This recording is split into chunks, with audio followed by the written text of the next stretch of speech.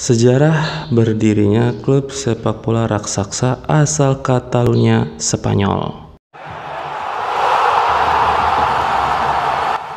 Football Klub Barcelona atau yang biasa kita kenal sebagai Barcelona atau Barca adalah klub sepak bola profesional yang bermarkas di Barcelona, wilayah Catalunya, sebuah wilayah otonomi di negara Spanyol yang ikut serta dalam kompetisi tertinggi sepak bola di negara Spanyol yang kita kenal sebagai La Liga Spanyol. FC Barcelona dibentuk dan didirikan pada tahun 1899 oleh sekelompok pemain Swiss, Inggris, Jerman, dan Katalan yang dipimpin oleh Joan Gamper. Kisah awal mula dibentuk klub sepak bola asal Catalunya, Spanyol ini ketika pada tahun 1898 Hans Gamper, seorang pria berkebangsaan Swiss yang kemudian dikenal sebagai Joan Gamper, pun tiba di Barcelona. Dia bermain sepak bola bersama rekan-rekannya di lapangan Bona Nova yang kemudian menjadi markas pertama Barcelona kala itu. Pada tanggal 22 Oktober 1899, Gamper, si pria berkebangsaan Swiss ini, memasang iklan di majalah Los Deportes dengan tujuan untuk menemukan para pemain yang tertarik untuk membentuk sebuah tim sepak bola di wilayah tersebut.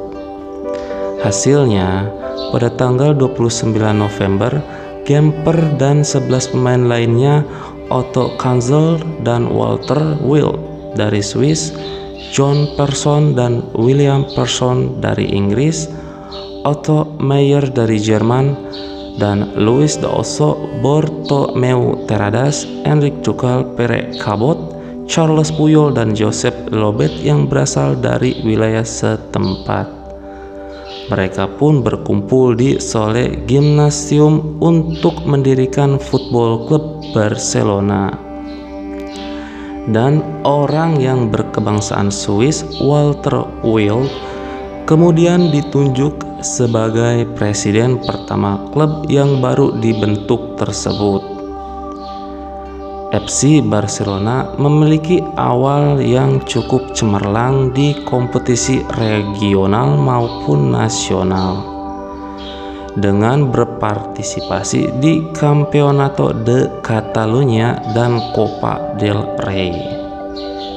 Pada tahun 1902, Barcelona memenangkan piala pertamanya dengan menjuarai Copa Macaya.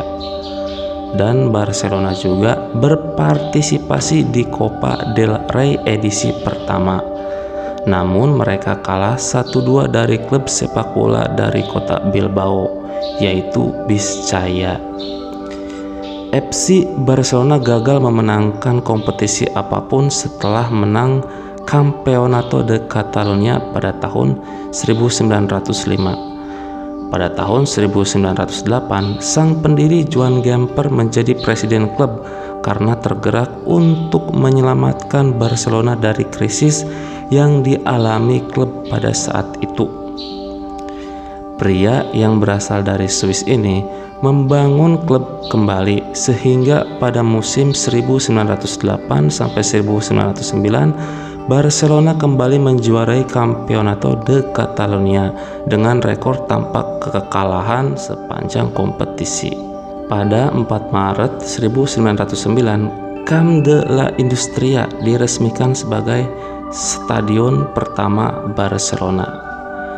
Kemudian pada tahun 1910, klub mengadakan kontes membuat lambang yang diikuti oleh anggota-anggota klub. Kontes itu dimenangkan oleh Charles Komamala dan desainnya menjadi lambang yang dipakai hingga saat ini. Pada tahun 1916 dibangun tribun 2 tingkat pertama di Spanyol pada Camp de la Industria, sehingga menambah kapasitas stadion menjadi 6.000 penonton. Pada periode 1909 sampai 1913, Barcelona menjuarai 4 kali kejuaraan Pyrenees Club yang merupakan kompetisi internasional pertama. Peserta kompetisi Pyrenees Club terdiri atas tim-tim dari Katalan, Basque, dan Prancis Selatan.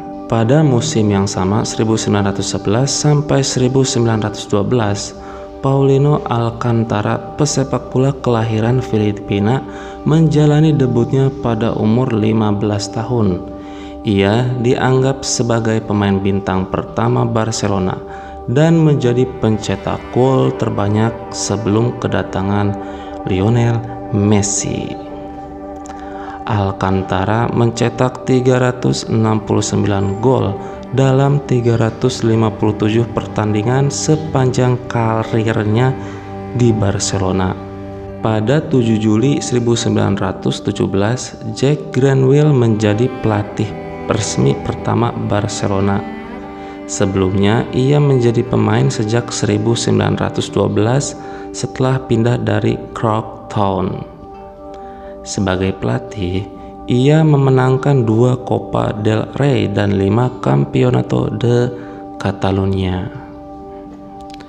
Pada 20 Mei 1922, Barcelona berpindah markas ke Les Corts yang dirancang Santiago Mestres dan Josep Alemany dengan kapasitas 22.000.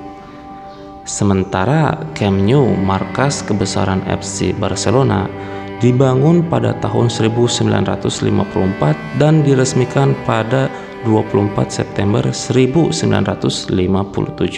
Nama awal stadion ini dari awal pembukaan bernama Estadi del FC Barcelona. Namun, pada tahun 2000, pihak klub mengubah nama stadion menjadi Camp Nou. Secara tradisional, Barcelona mengenakan kostum merah dan biru, sehingga klub ini dijuluki Blaugrana. Klub ini masuk menjadi peserta Primera Division sejak tahun 1928 dan bersama Real Madrid dan Atletico Bilbao menjadi tim yang tak pernah terdegradasi.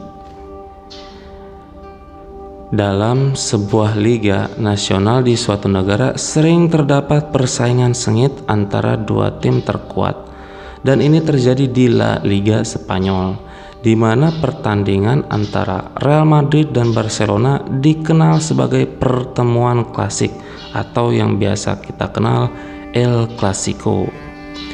Sementara klub Catalunya lainnya yaitu Espanyol selalu menjadi saingan lokal bagi Barcelona dalam laga derby El Derby Barcelona di wilayah Catalunya. FC Barcelona memiliki kehadiran penonton yang hadir di stadion rata-rata tertinggi klub sepak bola Eropa, hanya di belakang Borussia Dortmund, klub asal Jerman. Hingga Juni 2002, dalam kejuaraan domestik, Barcelona telah memenangkan 26 gelar La Liga, 31 Copa del Rey, 13 Supercopa de España, 3 Copa Eva Duarte, dan 2 Piala Copa de la Liga. Sementara dalam kejuaraan internasional, mereka telah memenangkan 5 kali gelar juara Liga Champions Eropa, rekor 4 piala Winners UEFA, 5 piala Super UEFA, dan 3 rekor piala dunia antar klub FIFA. Mereka juga memenangkan rekor 3 piala Intercity Fires yang dianggap pendahulu ke piala UEFA atau Liga Eropa yang sekarang.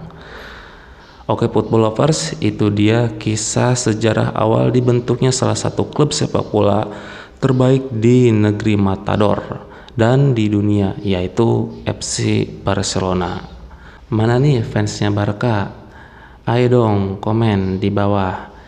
Jangan lupa juga tekan tombol subscribe dan like-nya untuk video terbaru sejarah klub sepak bola lainnya yang ada di seluruh belahan dunia. Terima kasih untuk football lovers yang sudah mampir ke channel ini. Akhir kata, sampai jumpa di video sejarah klub sepak bola berikutnya. Salam football lovers.